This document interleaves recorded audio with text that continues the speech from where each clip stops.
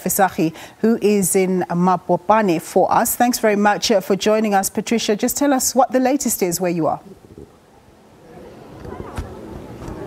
Well, good afternoon, Nompo, and to our viewers. Certainly a hype of activity here outside, of course, the home as the leaders are going to, of course, pay respects to the family and also just get to the bottom of what is happening here. You would understand that this comes just a few hours, I would say less than 24 hours, as we have seen the spate of protests that, of course, took place in this community in reaction to the killing of Mr. Motaung. Many of the ANC members saying that they need answers, and we would understand that this is, of course, not the only ward councillor candidate that has been gunned down in recent days as we get closer to the local elections.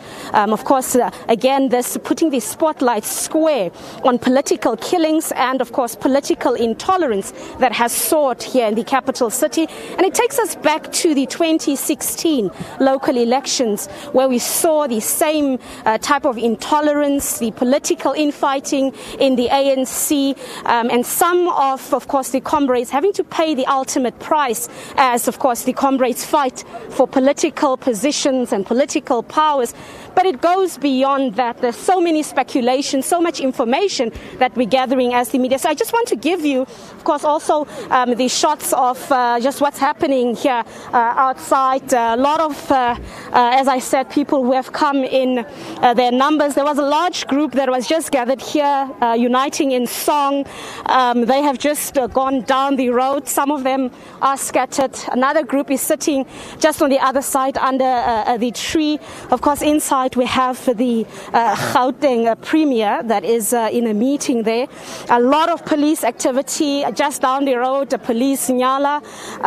So it's a lot of activity, and you'd understand that it is a tense situation. It is a sensitive situation, and it is a situation that has also plunged a lot of course, political hopefuls in the capital city who are living in fear that they might be next. And we've heard so many of them saying, who is next?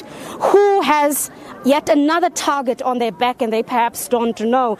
And also, of course, the calls for the police minister for intelligence to act swiftly. So there's a lot of, as I said, demands on the ground. There are also speculations of, people fighting for land opportunities and tenders. So it's a lot of murky information, but nevertheless, the spate of crime that is getting committed as we are, of course, as the media trying to piece together and just monitor the road to elections and the bloodshed that comes with it. So we'll bring you more updates in terms of the leaders that are here, interview them. We'll also be interviewing the police minister to find out what the plan of action is around this.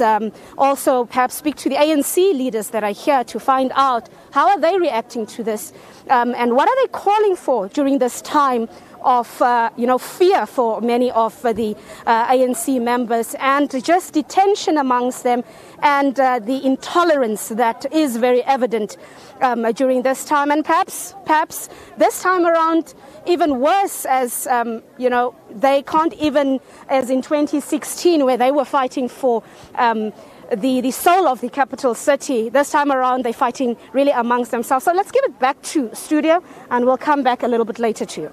Thanks very much, my colleague there.